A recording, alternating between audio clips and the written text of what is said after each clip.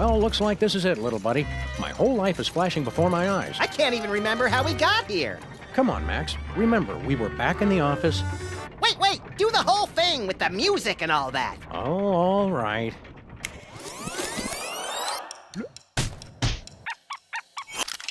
Does my package sound like it's ticking? Not your best pickup line, Bosco.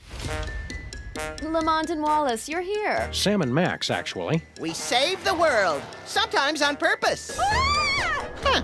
Wandering Bermuda triangles, strange radio transmissions. Don't you see? It's THEM. You want to jump in? You can read my mind, Sam. God, I hope not. Sam, they're all babies. They're more frightened of you than you are of them. It's the end of our civilization. But you can save us all. We'll take the case. Oh boy, real detective work. Aw, it's adorable. I think it might be a warning, Sam. Welcome, creatures of the night, to the zombie factory. With every soul I take, my army grows larger. What do you think you're doing? You know, the usual, traveling through time and stuff.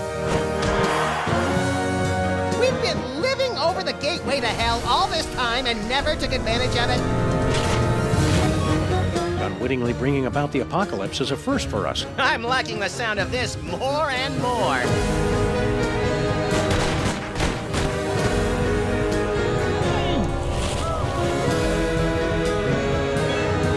They've come for us, Max.